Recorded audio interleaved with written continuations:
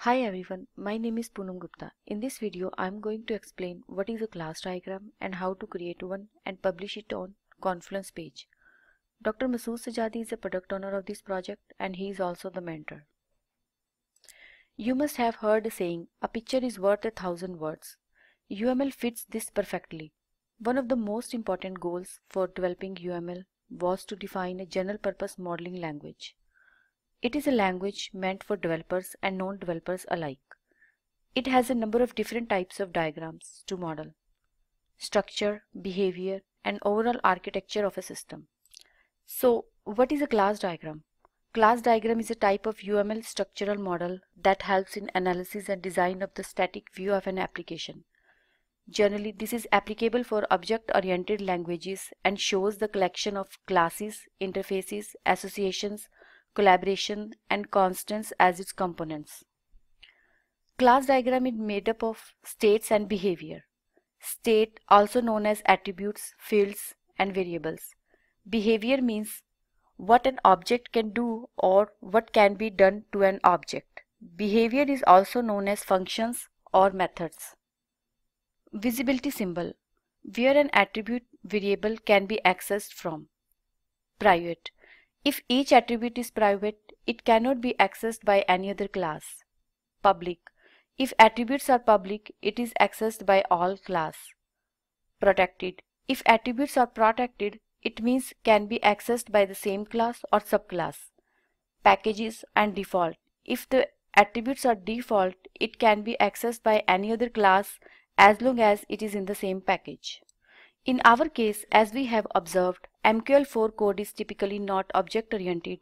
However, creating a model helps us understand the structure of a program. So the class diagram would include only the variables and functions. Now let's take a look at a sample expert advisor and attempt to create a class diagram using draw.io. Here is a variable total of type integer.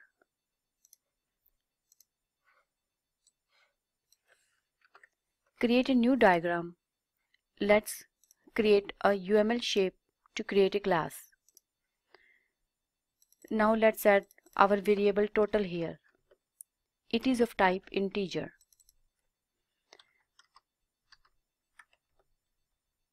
Now let's take a look at the function onIt function.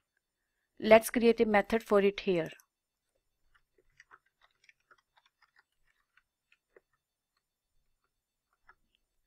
Now notice that there are no arguments or parameters in this function, so we leave this blank and return type of this function is integer. In this way we add the variables and functions in the class diagram. Now let's see how to upload on the Confluence page. First, let's name this diagram.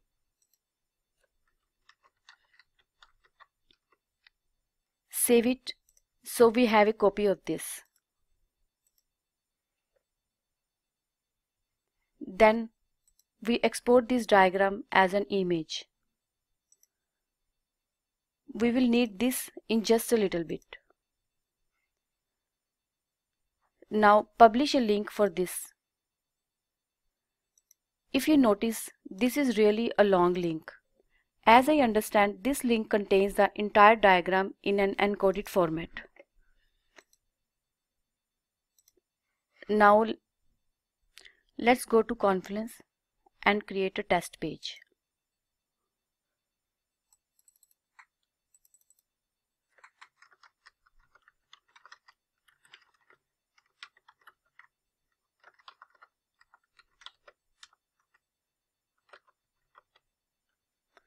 Over here, add JPEG image file.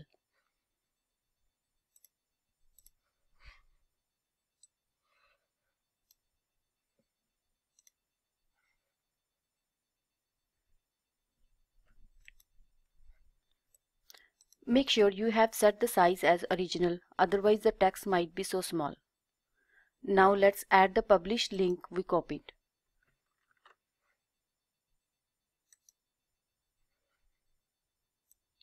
So we are all done. Let's preview this.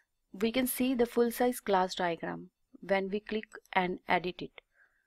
It takes us to draw.io where we can make changes and repeat the process above to improve our diagram.